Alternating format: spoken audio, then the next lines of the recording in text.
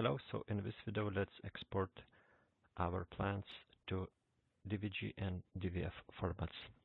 So let's go back to our project, and first thing before we start exporting is to check numbers of our drawings. If we remember other videos, I created some foundation plan views and I used drawing number 02 for foundation plans. So it means I need to use other numbers, so because number 02 is not free for my numbering system, and I use 03 for building structure drawings and 04 for other building architecture drawings. It's okay, I have empty numbers for 01 and 02. Okay, so let's first begin from exporting DWG files. Let's create now plans, set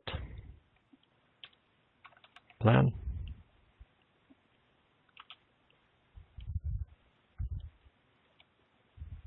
okay, and I will choose sheets in model, and I will choose I want in my set all these 4 sheets. Next part, I will create my setup for my exporting purpose. So I will use ISO standard for layers naming, so it will automatically change categories, model categories of Revit to AutoCAD layers according to ISO 13567. Also, I should pay attention to the line changes, pattern changes, text and font changes, colors. In colors, let's see, index by color index solids. I will use this one, solids. In here, I should choose shared coordinates, so all my project documentation can have the same coordination system, and I can insert different project views to different programs, and they appear in the same location. And in here, preserve consistent lines. Coincident lines, if lines are on the top of each other, program will not delete these lines, and if I turn some layers, I can see all objects.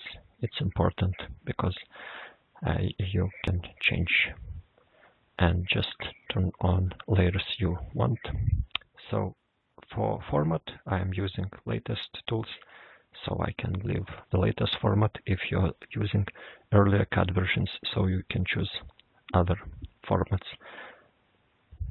Let's press OK. Let's press next. And for saving, I recommend just use automatic short version, and remember, leave this as separate, and from here you can see it creates sheet, drawing and reference drawings. So these are views and this is sheet, and all the views are linked to the sheet. So all views I can link back to my Revit or AutoCAD models, and they should have the same coordinate system like I am using in my model. Next, let's export our project to DWF format. I will use the same setup. For the properties, in print settings, I will use center. I use sheet size automatically, and I save as Revit DWF exporter. I press OK, colors OK, and project information, I should fill it here, and press next, and leave this combine if it's possible, so it will automatically combine all the sheets in my project. Okay, so let's check the results. So from here you can see program automatically created sheets with views, and also one DWF file with all the views inside it. So in DWF file, A program should automatically catch up the size of my sheet, and it should automatically print it in the nice shape. And of course you can select objects in these DWF files, and you can check materials, other properties. I can pin it here. I see the area, I see the wall type, marking, I see sheet properties and other stuff. And if I select column, I get the same result.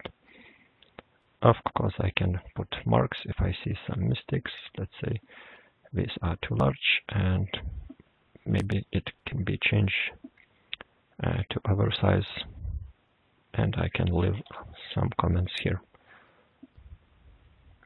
And these comments can be re-imported to Revit, and I can work later in Revit with these